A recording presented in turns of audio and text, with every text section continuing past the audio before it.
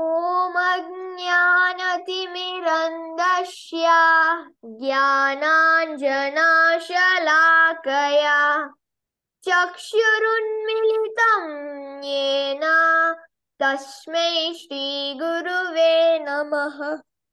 श्रीचैतन्यमनोभीष्टं स्थापितं येन भूतले स्वयं रूप कदा मायं ददाति स्वपदान्तिकम्। वन्देऽहं श्रीगुरुन् श्रीयुतापदकमलं श्रीगुरुन् वैष्णवंश्च श्रीरूपं साग्रजातं सहगणा रघुनाथान्वितं तं सजीवं साद्वैतं स्ववधूतं परिजनसहितं कृष्णचैतन्यदेवं श्रीराधा कृष्णपादान् सहगणा ललिता श्रीविशाखान्वितंश्च हे कृष्णा करुणा सिन्धो दीनबन्धो जगत्पते गोपीश गोपिका कान्त राधाकान्त नमोऽस्तुते तप्त काञ्चन गौराङ्गी राधे वृन्दावनेश्वरी वृषभानुष्टुते देवी प्रणमामि हरिप्रिये वाञ्छकल्पतरुभ्यश्च कृपा सिन्धुभ्येव च पतितानां पावनेभ्यो वैष्णवेभ्यो नमो नमः। जय श्री कृष्ण चैतन्य प्रभु नित्यानंद श्री अद्वैत गदाधर श्रीवासादि गौर भक्तवृंद। हरे कृष्णा कृष्ण कृष्ण हरे हरे हरे राम राम राम हरे हरे। हरे Krishna. Hare Krishna. Prabhuji, we are reading from the Srimad Bhagavatam, second canto, second chapter, and today's Hare verse Krishna. is 21, Prabhuji.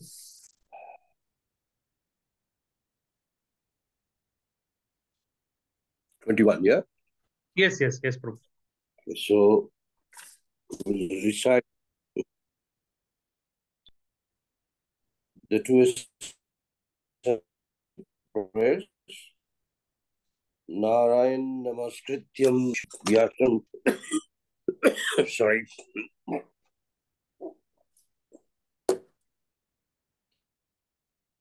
Jayam Udiriyam Bhagavata Sevaya Bhagavate Utam Shloke Bhakti Bhavtina Ashtaki. Om Namo Bhagavate Vasudevaya. Om Namo Bhagavate Vasudevaya. Om Namo Bhagavate Vasudevaya. So, we'd like to welcome all the devotees. We are the Srimad Bhagavatam, second canto, chapter 2, text 21. Tasmad Bhuvor Antaram Unnayayita Niruddha Sapta Yatano Napeksha Stitva Muhur Tar Ardham Akunta Drishtir Nirbidya Murdan Vishtret Paramgata. Translation by His Divine Grace, A.C. Bhaktivedanta Swami Srila Prabhupada Ki Jai. Thereafter, the Bhakti Yogi should push the life air up between the eyebrows and then blocking the 7 outlets of the life air. He should maintain his aim for going back home, back to Godhead. If he's completely free from all desires for material whole and give up his material conscious connections, having gone to the Supreme. Are Govind Prabhu, you can read the purport. Yes, Prabhuji. Hare Krishna. Purport by His Divine Grace, A.C. Bhaktivedanta Swami Prabhupada Ki Jai. The process of giving up all material connections and returning home back to Godhead, the Supreme, is recommended herein. The condition is that one should be completely freed from desire for material enjoyment. There are different grades of material enjoyments in respect to duration of life and sensual gratification. The first highest plane of sensual enjoyment over the longest period of life is mentioned in the Bhagavad Gita 9.2. All are but material enjoyments, but one should be thoroughly convinced that he has no need of such a long duration of life, even in the Brahmaloka planet. He must return home back to Godhead and must not be attracted by any amount of material facilities. In Bhagavad Gita 2.59, it is said that this sort of material detachment is possible to attain when one is acquainted with the supreme association of life. Param drishtva nivartate. One cannot be freed from material attraction unless he has complete understanding of nature of spiritual life. The propaganda by a certain class of impersonalists, the spiritual life is void of all varieties, is dangerous propaganda to mislead the living beings into becoming more and more attracted by material enjoyments. As such, persons with a poor fund of knowledge cannot have any conception of Param, the Supreme. They try to stick to the varieties of material enjoyments. Although they may be they may flatter themselves as being Brahman realized souls, such less intelligent persons cannot have any conception of the Param, as mentioned in this verse, and therefore they cannot reach the Supreme. The devotees have full knowledge of the spiritual world, the personality of Godhead, and his transcendental association in the unlimited spiritual planets called Vaikuntha Lokas. Herein, Akunta Drishti is mentioned. Akunta and Vaikunta convey the same import, and only one who has his aim fixed upon the spiritual world and personal association with the Godhead can give up his material connections even while living in the material world. This Param and Param Dharma, mentioned in several places in the Bhagavad Gita, are one and the same thing. One who goes to the Param Dhama does not return to the material world. This freedom is not possible even by reaching the topmost loka of the material world. The life air passes through 7 openings, namely 2 eyes, 2 nostrils, 2 ears, and 1 mouth. Generally, it passes through the mouth at the time of an ordinary man's death.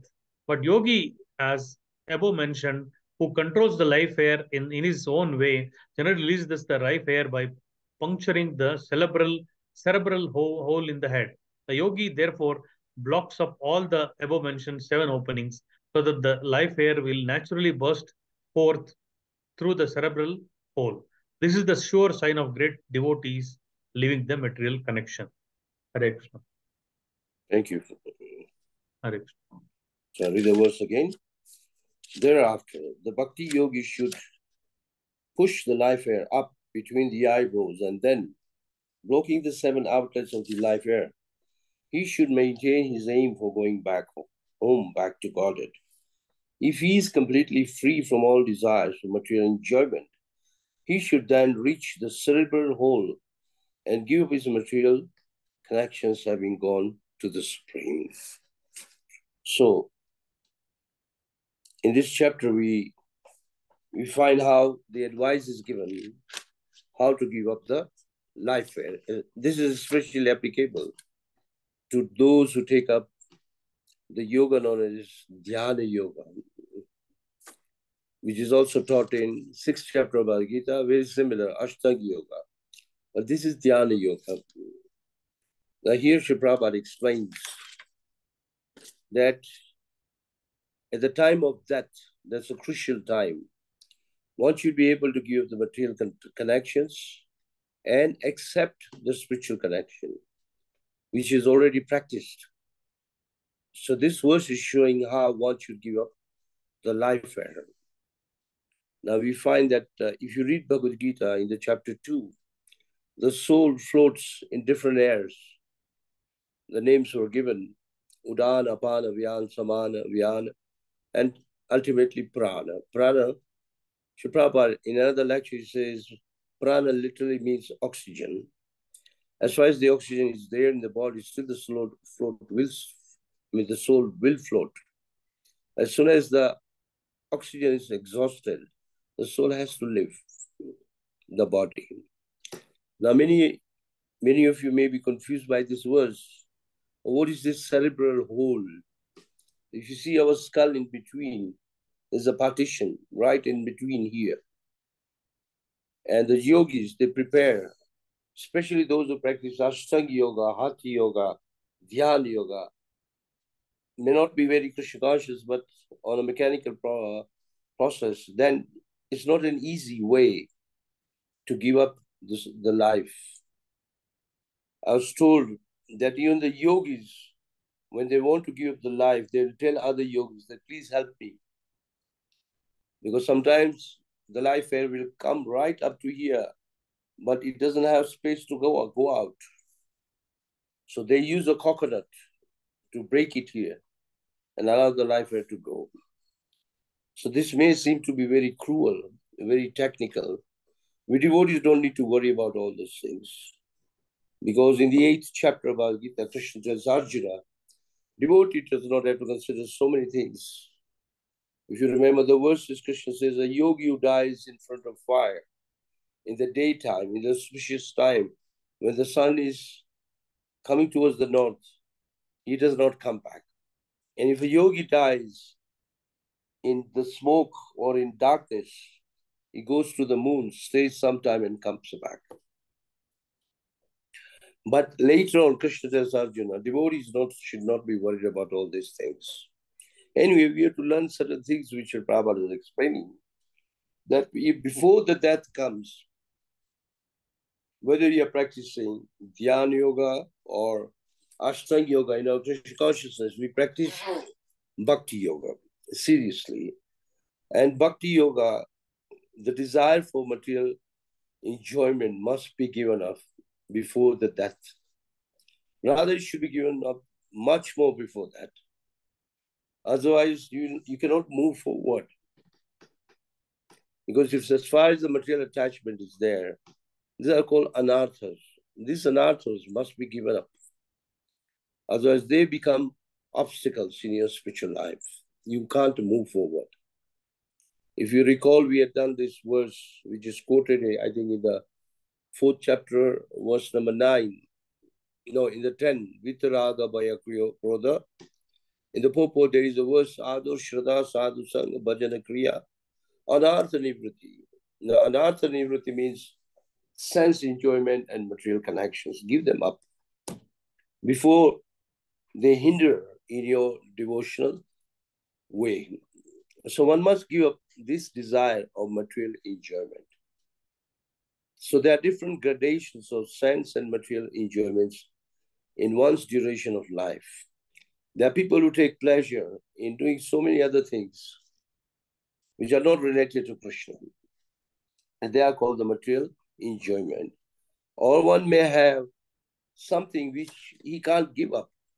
For example, one is very addicted to some kind of a pleasure with his senses. He can't give up unless he accepts a higher taste of Krishna consciousness. But most people want to enjoy senses even after that. It's very nicely mentioned in the 9th chapter, how the highest pleasures can be obtained by going to Indraloka. Indraloka is a place where there are beautiful gardens. Nanda are the gardens. Angelic women, wine, long life. As soon as your piety is finished, then Shine Punya Mriti Lokam Vishanti, you fall down again here. You can't stay there permanently. But a moment in Krishna consciousness is more valuable than any kind of sensual enjoyment, even if you can go up to Brahmaloka. Brahmaloka is the highest. It's the planet of Lord Brahma, where people live very, very long. And there is all chances they can go to Vaikuntha after annihilation. But devotee doesn't even desire for that. He simply wants to serve Krishna. And whatever may happen, he wants to go back to Krishna. And Krishna is telling all of us that for this, giving up sense enjoyment, material enjoyment, a detachment has to be there. Detachment is called vairagya. Vairagya means to detach from material connections and become attached to spiritual connections. And if you become connected to spiritual connections, then you are a fortunate person. And if you stay on that platform, then each moment you enjoy, you live in Krishna consciousness, will become like nectar. That's why in the Srimad Bhagavatam it says two different verses. A moment of enjoyment one gets in association of a sadhu is 1,000,000 times greater than any sensual pleasure. And a moment one enjoys in Krishna consciousness is the highest one gets. So one may think, what is that pleasure? Ask anyone who has been practicing for many, many years, how much pleasure he gets in practicing Krishna consciousness. Even in simple activities like hearing, he enjoys kirtan, japa, remembrance of Krishna, day-to-day life, and how he could feel the presence of Krishna. He actually literally is dependent on Krishna. So it's not impossible, even it is possible in this material life. But you have to have a good guidance of your spiritual master. With strong faith in Krishna consciousness, you can get that pleasure. That's why a moment of Krishna consciousness is higher than any sensual enjoyment. So without taste of Krishna consciousness, this detachment is not possible. Those who are accustomed to hear Sri Prabhupada says, without giving up the low, without accepting a higher taste of Krishna consciousness, you cannot give up the lower taste of material enjoyment. It's just not possible. So you have to take up the higher taste of Krishna consciousness. Higher taste of Krishna consciousness, if you want to know it with logic or technically, it means you have to actually rise above the three modes. What is the proof that you're going to beyond the three modes? Your practice is beyond the three modes. You'll find absence of two things, lust and greed. They'll vanish from your heart completely. No more lust. You see any women or a woman seeing any man, there'll be no sense of lust. There'll be rather another way of seeing that everyone is a part and parcel of Krishna, and that everyone is trying to become Krishna conscious. And I should also try to practice Krishna consciousness and improve my Krishna consciousness. So there's no question of lust, and there'll be no greed. One is content with whatever Krishna gives, whatever little Krishna gives, you'll be happy. So it's very rare to find such devotees who are on such a platform, because it's not easy. To give up lust is very, very difficult. To give up lust, even at an old age, is not easy. What to talk of young age? Not just young age, maybe halfway, 50 years old. If there is a determination, I don't want this, then it will take a few more years and you can give it up. But you have to give it up with a strong desire in your mind that I want to give it up. Then it is possible. So Krishna, Sri Prabhupada has quoted this verse, Vishaya Vinay Vartante Neharashya Dehina Rasho Raso Api Raso Arnam Pram Dishtva Na Nivartate. Pram Dishtva Nivartate. I think it's 259 in the Bhagavad Gita. That if you accepted or enjoying the higher taste of Krishna consciousness, then all the taste of this material world seem to be puny, insignificant, has no value. And you find there's people are wasting time just for the small things, which give you pleasure, maybe for a few minutes. And then again, you are the same.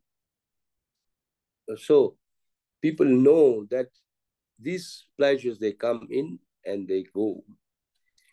While Krishna is explaining Karma Yoga in the 5th chapter, Karma Yoga and Krishna Consciousness, he says the devotees or the yogis, they seek higher pleasure by surrendering to the Supreme Absolute, who is also known as Rama. Krishna is also called Rama, and Ramachandra is also called Rama. So those who are like yogis, they actually meditate upon the very name of Rama or Krishna. The name itself is very sweet. Ramante yogino anante satyananda chidatmani. Then I forget. So Rama padaneshu param dishtva nivatat. Something like that. I'm forgetting the second line.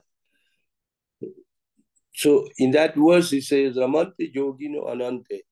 Those who are yogis literally means devotees. Yogis here refers to devotees. They play. Ramante means they enjoy. And they enjoy practicing Krishna consciousness so much that they are constantly meditating about the lotus feet of Lord Sri Rama or Lord Sri Krishna as per their choice. So this is a very beautiful verse.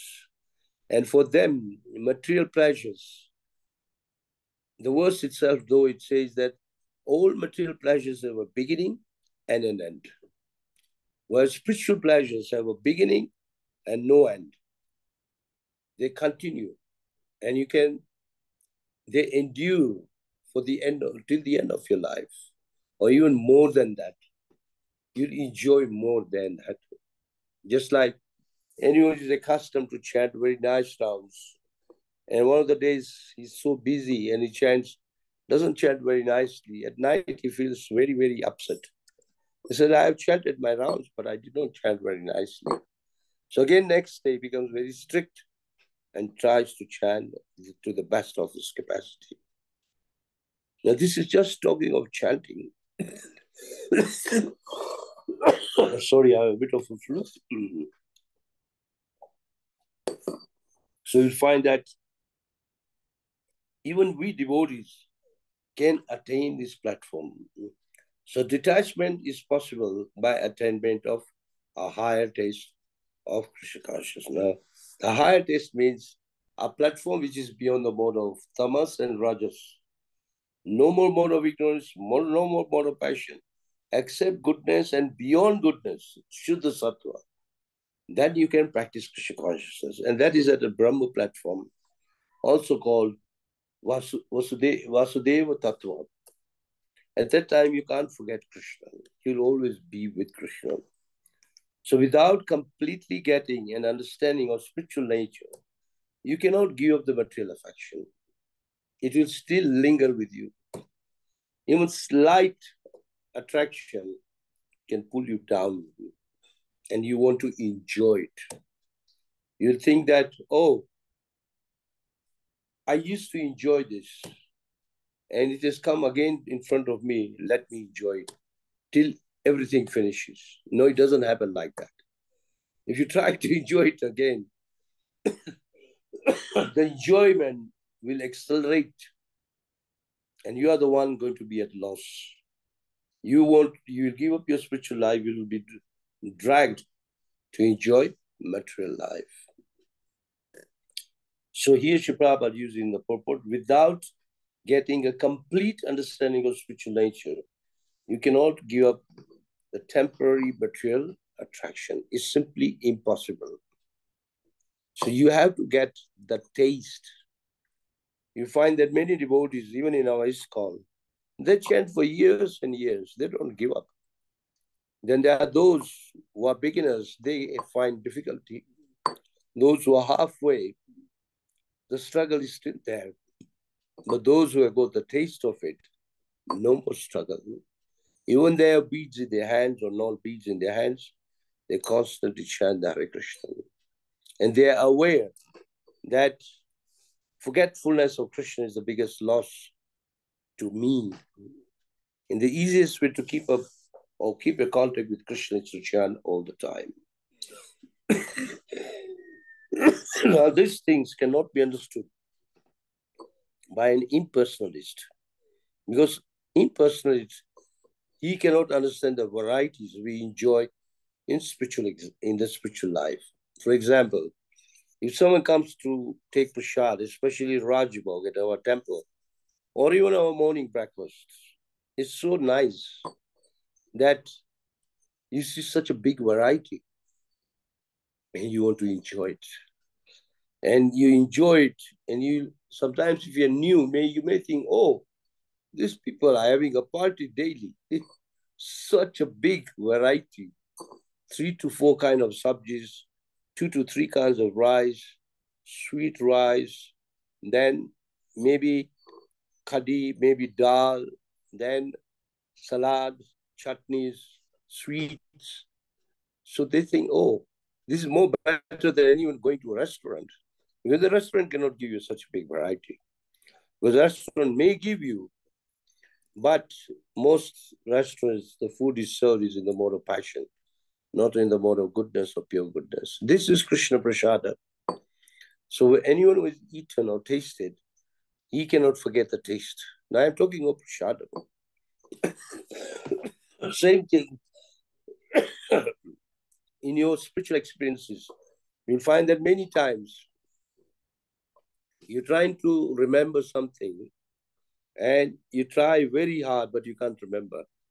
But by the mercy of Krishna, everything comes back.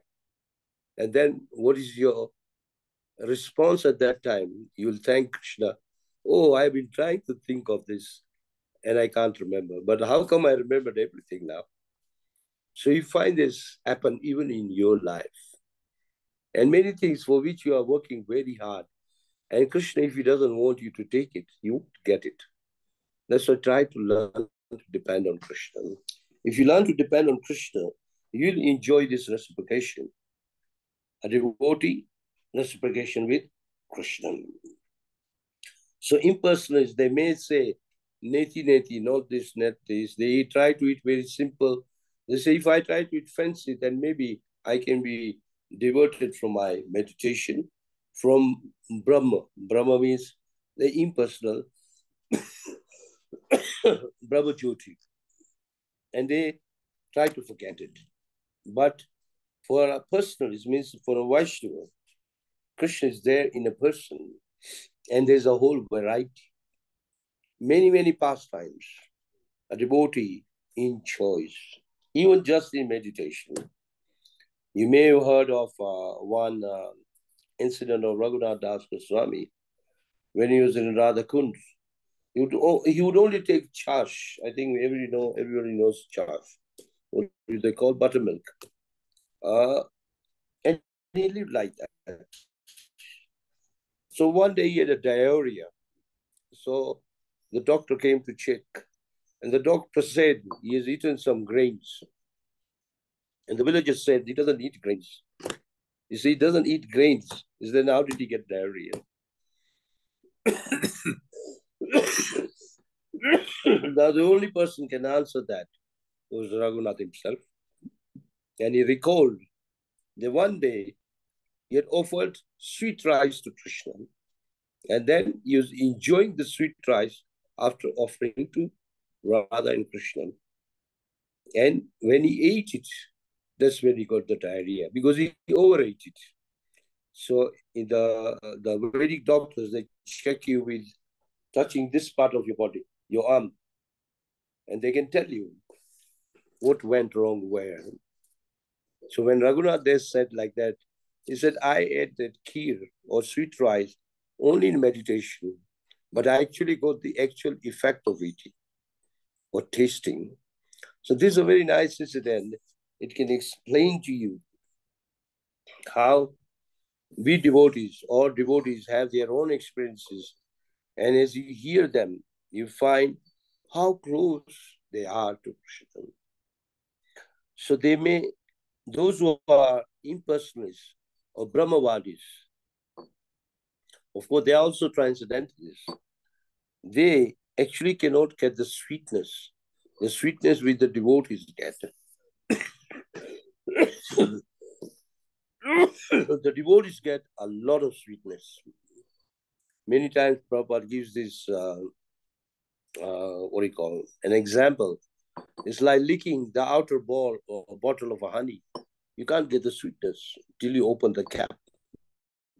But the devotees actually get the taste of honey because they have tasted the honey. So when you're practicing Krishna consciousness, you actually enjoy. the sweetness of Krishna consciousness. So, how to attain Vaikuntha is first of all to become a personalist. Rather than flattering yourself and becoming too proud that I am too happy with my Brahma realization. No. If you know that the four Kumars, even they used to think like that there is nothing beyond Brahma realization. But the day they go to the association of Narada, their understanding changed. And when they actually saw Krishna, their life completely changed. They became Vaishnavas. So there is a whole parampara in the name of Sanat Kumar, known as a Kumar parampara, connected to Krishna. So here, two words I explained.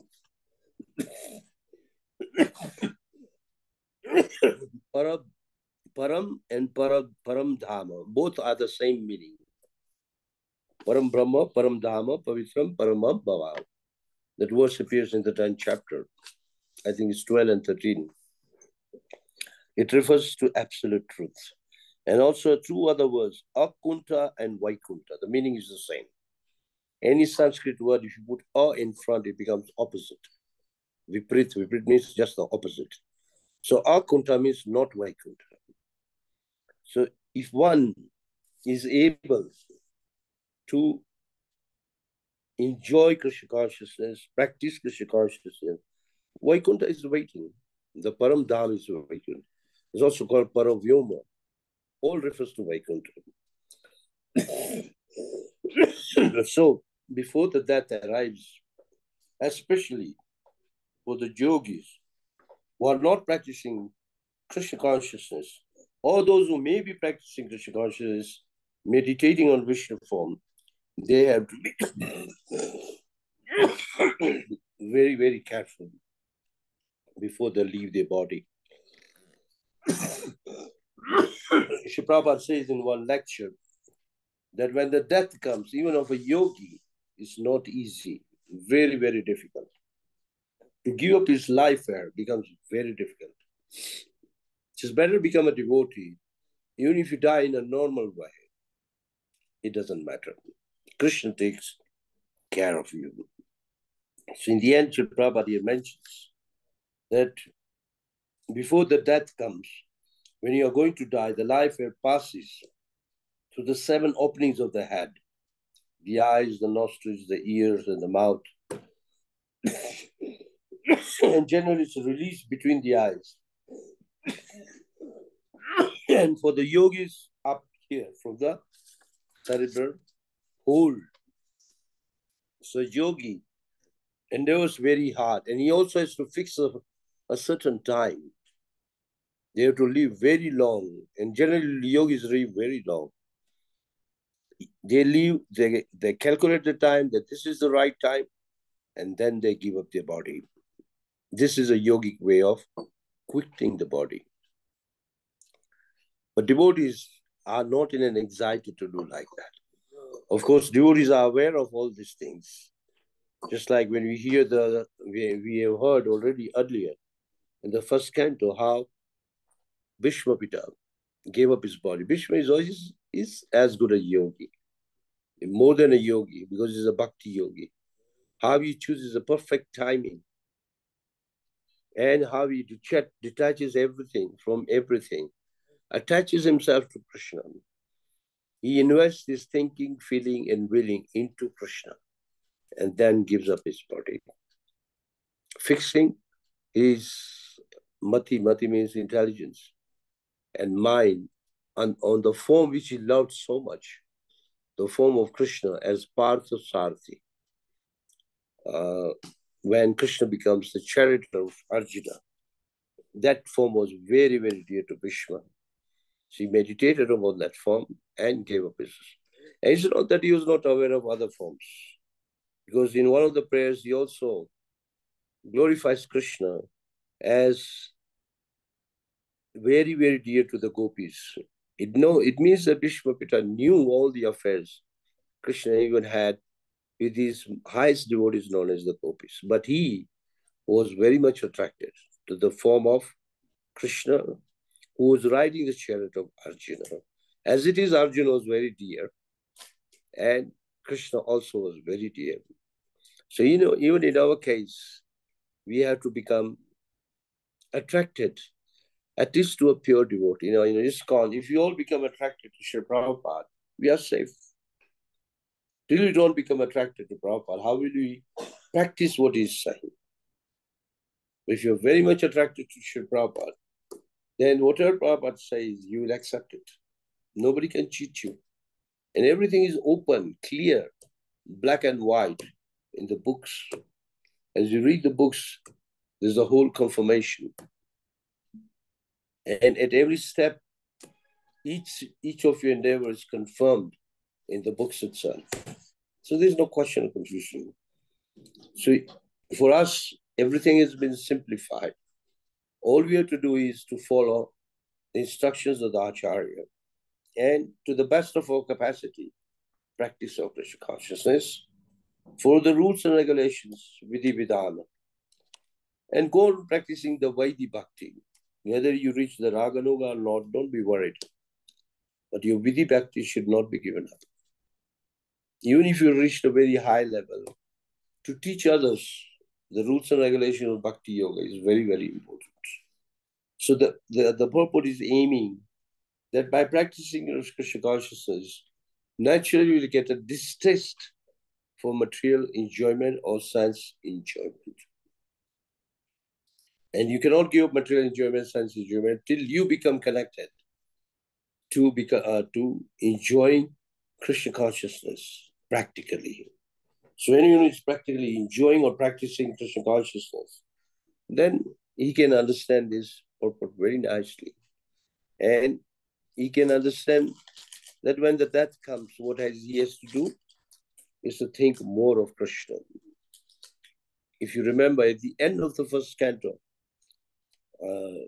there's a question asked by Maharaj Parikshit to Sukdev Goswami, and that is the whole answer to the whole Bhagavatam. The question is, what should a man who knows he's going to die, what should he hear, what should he chant, what should he remember, whom should he worship? 4 questions. And the whole Bhagavatam is based on these 4. All the answers. One should hear about Krishna, one should chant the name of Krishna, one should remember Krishna, and one should worship Krishna. If you are doing these 4 things, you are safe. And that is the same meaning of Man Mana Bhava Mad Bhakto Mad Jajimam Namaskaru. So this is the way we practice, and we can leave these material connections very quickly. I mean, very easily. Just like when we go to pass stool or to the toilet, when you finish our job, we just flush. We don't need to look behind. We just look forward.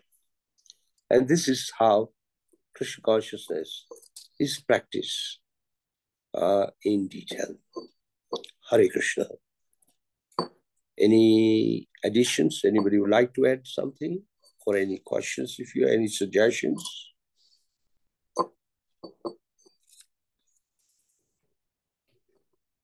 I have a bad throat. I have a bit of difficulty in speaking. Hare Krishna Prabhuji. Yes. Sorry, we can see you having the throat problem. We don't want to hold you too much. Yeah.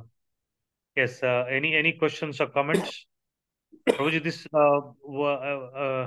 when we heard this purport, there's a difficult process mentioned in the beginning by Shukadeva Goswami of how one should attain spiritual enlightenment and then leave this material world in a almost practically difficult way for all of us to attain.